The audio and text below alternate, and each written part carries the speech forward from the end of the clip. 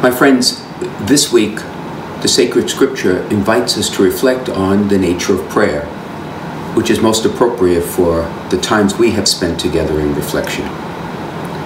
For example, on Tuesday we hear that the Lord counsels Martha to rest, an essential element to be able to open our hearts to communicate our deepest desires to the Lord, which is really what prayer is.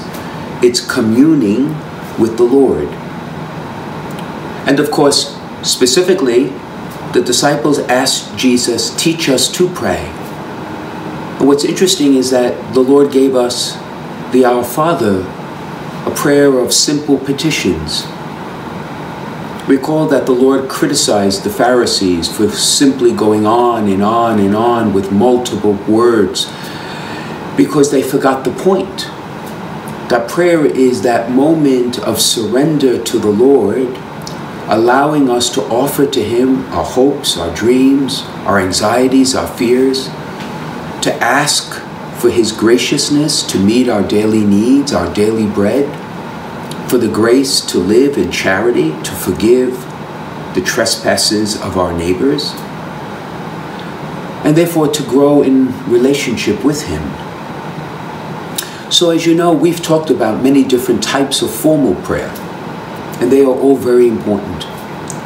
But my message to you this week is to explore the beauty of informal prayer. And that simply means time spent in silence before the Lord. If you can come before the Eucharistic Lord, that is a tremendous opportunity for prayer and grace.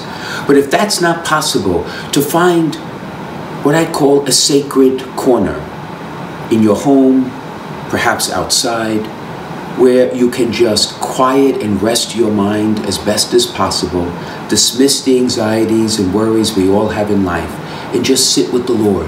Imagine Him sitting next to you and tell Him the things that are on your heart. Tell Him the questions you have. Tell Him how much you love Him. And then sit in silence so that He can speak back to you.